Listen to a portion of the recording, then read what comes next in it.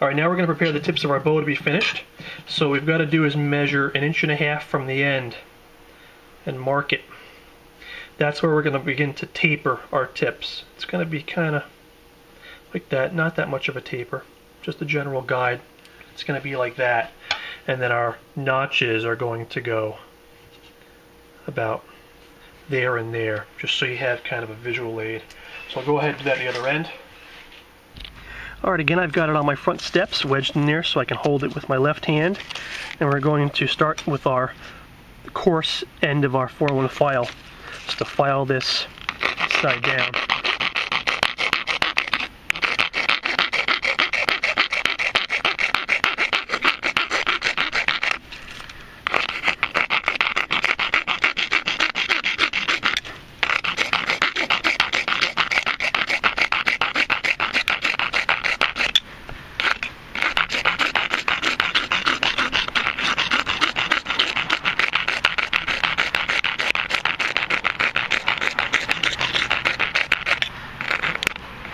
Around the edge here,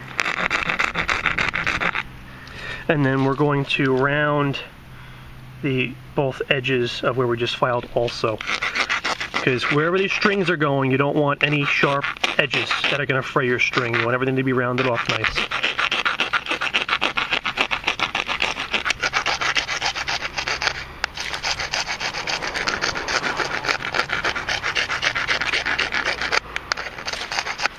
And the back.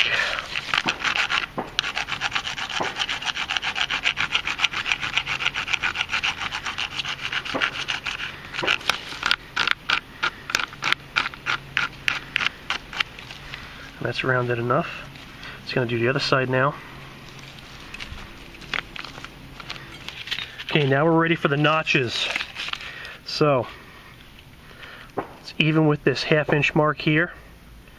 We're going to use our chainsaw file, which is this, and we're going to start our notch. Using our finger as a guide. You got to go gentle, otherwise it's going to slide all over the place. But once you get it started though, you're good.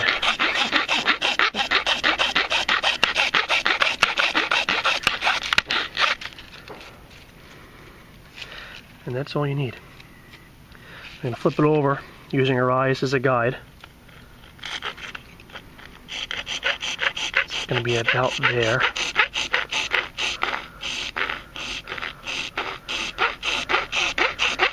Now before you get too far in, you flip it over, take a look at it, see if you think they're lined up. You can always adjust it by either forcing your pressure to the left as you file or forcing pressure to the right.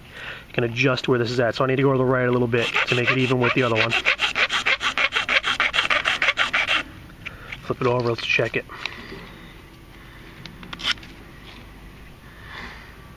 That's pretty good. So now we're going to go in straight and finish that sucker up.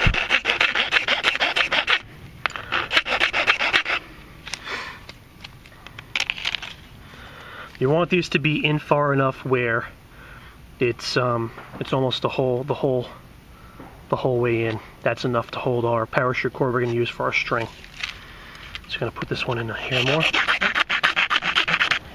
So now all that's left on this end is we're going to use our fine grit sandpaper. Going to fold it in half, fold it in half again. We're going to use this to get all the rough stuff off. Make sure these edges are rounded, especially where that string is going to be in our notches. That's the critical spot. You don't want to fray that string. But this is all super easy to do.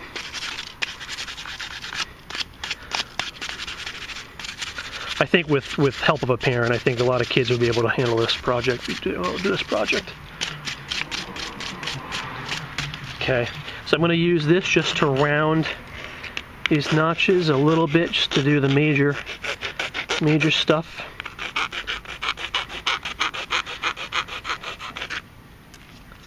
And on this side, just round the edge a little bit.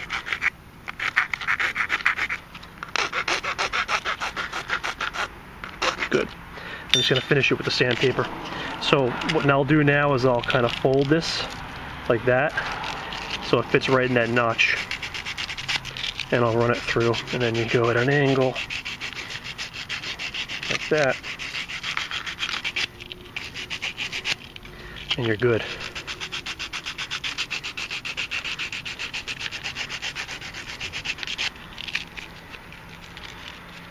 So that is it. This end is ready to roll. I'm going to do the same thing on the other end, and then we're going to work on the string.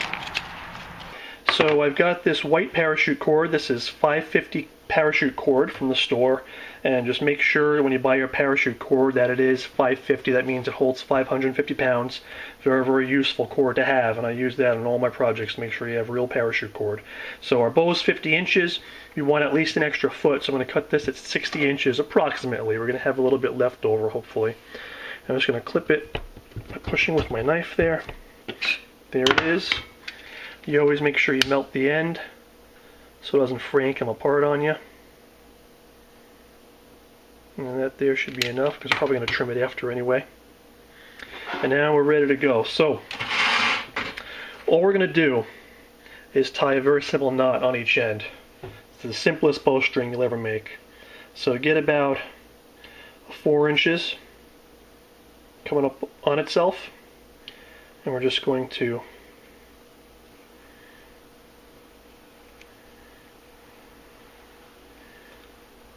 tie it in a simple loop. And you want the loop just barely big enough that it's going to fit over the end of this bow.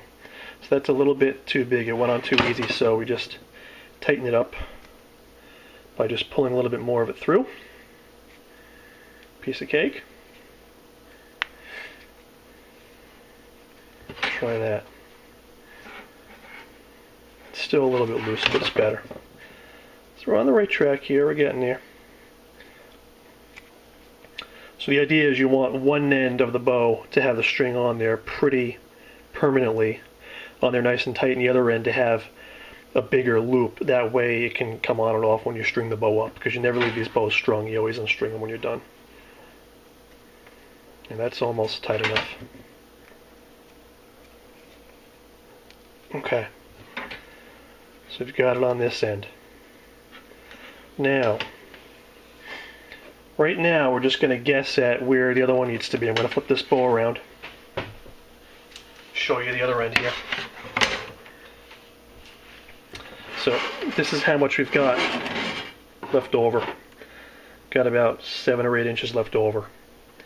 So we want the loop to be, my guess is probably we want it to be 4 inches or so from the tip of the bow, maybe 5 inches. So you're going to try to make the loop about here. Keep in mind, when once we actually tie it, it's going to tighten it up, make the string shorter. So we'll try it here for now. Same thing, simple loop. Going to make it a little bit bigger of a loop this time. You don't want it too big, otherwise it'll slip off. And then we're going to try to string this for the first time in a second, see how it goes. Alright, so here's where we're at. Here's the bow. Keep in mind, the way this bends is where our markings are from our measurements is the part that is going to be facing you when you hold the bow. So it bends. Here's the marks up here. It bends this way. So we don't need to do any crazy, step through it or whatever to string the bow. It's a very lightweight bow to string. It's not a hunting bow or anything. But we're just going to push down the center, pull the string up and over, hook it on, make sure that one's centered, make sure this is centered. And for the first stringing, that's pretty darn good. I want to tighten it up a little bit. It should be almost to my thumb tip, a little bit shorter because it's a kid's bow, a little smaller bow. But look at the edges. This is called tillering. We're going to see how well they bend. And for not checking this, I didn't check this before I turned the video on at all. This is straight from the video shot of us working on this bow here. It's my first time seeing it. It looks like this might bend a little more than this, but it's pretty even. And a bow this lightweight, you can just go like this and bend it a little bit more, and that sometimes will even fix the problem without even using heat. So I'm going to unstring this. I'm going to tighten the string a little tiny bit, maybe a ½ inch to adjust it. Let's get that off of there. It's very, very easy to adjust these. So they're going to take the loop out And we're going to keep it exactly where it was. Here's the part that was hanging off. Now we're just going to move the end point over about a ½ inch or so. We're going to retie our loop.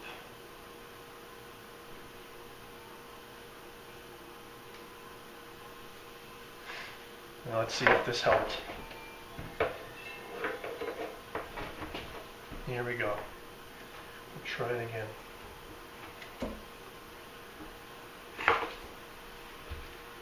Okay. That is where we want it. That's just about good. Okay. So, as long as both ends are bending pretty evenly, you don't want any spots where it's bending all one spot. That's called a hinge. You don't want it bending too much near the handle, because that can break the bow. You don't want the tips to be bending too much of the tip. That's called a whip end. As long as they're bending pretty evenly, like if you hold it here and at the tip, if you hold it like this, it should be pretty even. The tip bends a little more, it's okay. But this looks great.